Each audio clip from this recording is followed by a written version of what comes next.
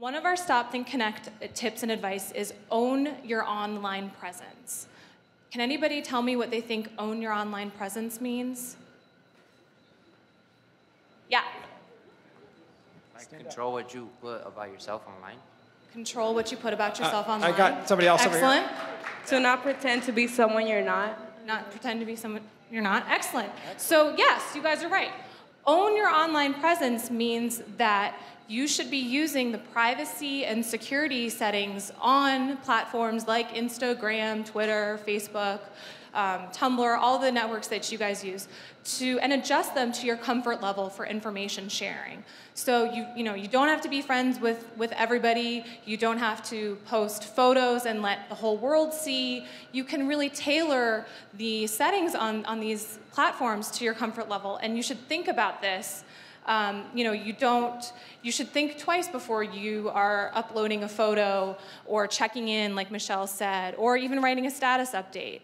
And owning your online presence is especially important for you guys because you're in high school and you're going to go to college, you're going to get a job, you're going to get an apartment, and your future, the colleges and universities that you're applying to, your future employers, maybe even landlords, they're going to be going and looking for your profiles on the internet, and they're going to be searching for you, and it could really have an impact. So I want to ask a question. Raise your hand. How many of you think about what you put online, whether it's photos, videos, status updates, before you actually hit that send or upload button? Okay. How many of you are going to start doing that now after? Okay. Well, yeah, I mean, obviously you all think.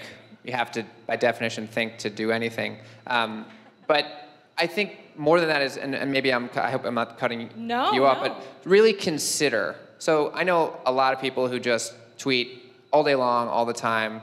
I don't follow them because I find that to be incredibly irritating. But they don't have any filter. They just sort of, if they see something or if they think something, they just put it up there, whether it's a review of a movie or what they're eating for lunch or whatever. And same with Instagram, the idea that I'm doing this, or even, I know a lot of people who are on Snapchat and just constantly just goofing around and sending pictures, and that's cool. But you really need to just consider, just beyond that first post, where that picture could end up, how that could affect you, how it could affect the other people. Maybe you're posting a picture of you and other people, and they told their mom they were in the library studying, and now their mom's going to see that and know that they're not, and you're going to get them in trouble. Version of getting someone else in trouble. But just think about how everything you post and say is going to come back, like they said, potentially in the future. Someone's going to find it, never goes away. And I really do consider, I reread everything before I post it, just for grammar, so I don't make a stupid mistake. And also, I'm a terrible speller. And also because I want to think about, okay, how would someone who is unhappy respond to this? How is someone who's gay respond to this? Could this be potentially offensive to someone who's older?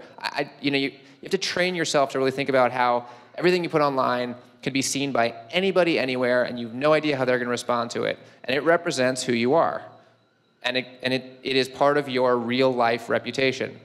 So I just encourage you not to just think, but just to really consider your words and how strong they can be and how one person's words can change the course of history.